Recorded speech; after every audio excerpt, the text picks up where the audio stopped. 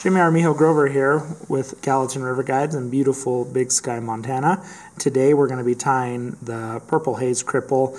This version is probably most similar to Walter Weese's hazy cripple, purple hazy cripple. A great attractor pattern that we fish really any time of year where dry flies are a possibility, and really like it in the 14 to 18 range. Is a great Baetis pattern as well in spring and fall. Just going to get my thread started at the eye of the hook, and then we're going to grab our sparkle emerger yarn or Zelon yarn in a brown color. You could also use an amber color for this as well. Strap that in, and then we're see how I'm just shortening that up versus trimming it, and then wrapping our thread all the way back to the rear, to the bend of the hook. And then we're going to trim that trailing shuck off. I like it to be the length of the shank, or maybe even a little bit shorter.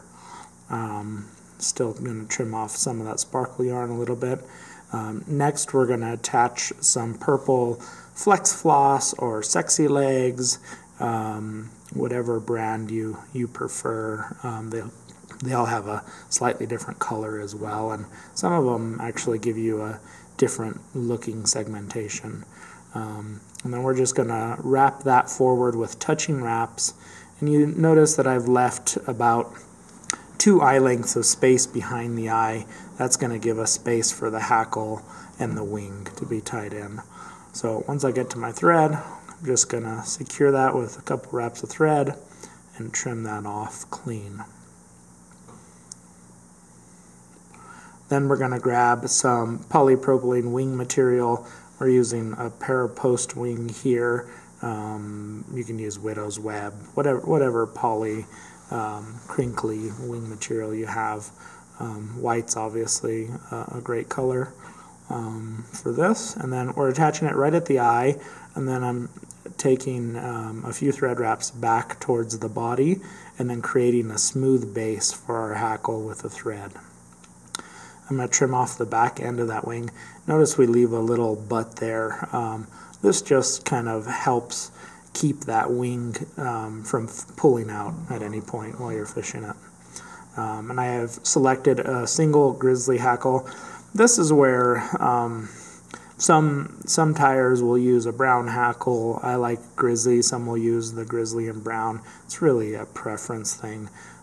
If I'm not mistaken, the Weese's hazy cripple is both Grizzly and brown, so this might be one of the biggest differences between his.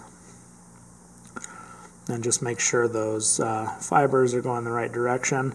Sometimes you can strip off a little bit of your hackle so that first turn is just bare stem, and then you'll get fewer stray hackles like you see on mine, but I don't get too concerned about that.